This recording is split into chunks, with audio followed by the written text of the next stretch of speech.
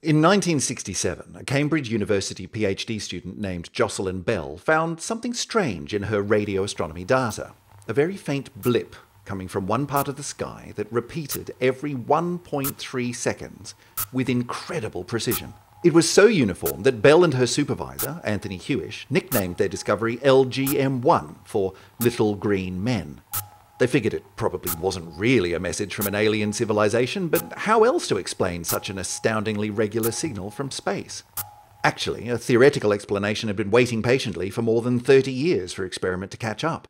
In the 1930s, astronomers Walter Baade and Fritz Zwicky were searching for an explanation for supernovae, the stupendous explosions that mark the death of some stars and which can, for a little while at least, outshine an entire galaxy. When the subatomic particle called the neutron was discovered in 1932, Baade and Zwicky realized it could solve their problem. They suggested that when an old, large star runs out of nuclear fuel, it rapidly collapses under its own gravity.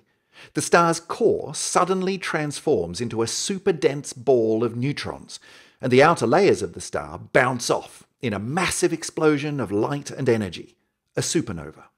The dense core of neutrons that remains behind, dubbed a neutron star, would have the mass of 2 or 3 suns, squeezed down into the size of a large city. A nice idea. But from that first hypothesis until the 1960s, neutron stars were assumed to be too dim to see with a telescope, and that was that. But in the 1960s, astronomers realized that when a star suddenly collapses like this, 2 interesting things can happen.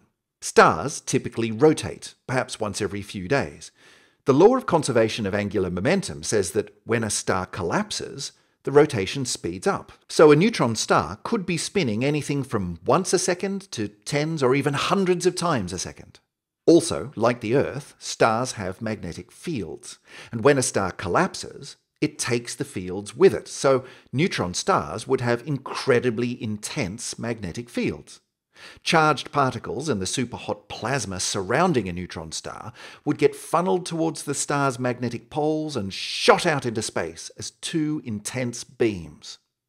Put these 2 ideas together, and a neutron star becomes a bit like a lighthouse, rapidly spinning in space, flashing its energy beams across the universe. And suddenly, the signal that Bell and Hewish found with their radio telescope made sense.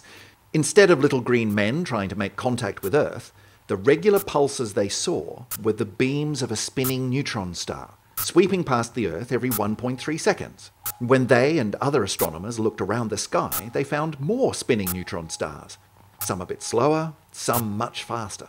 They called them pulsars.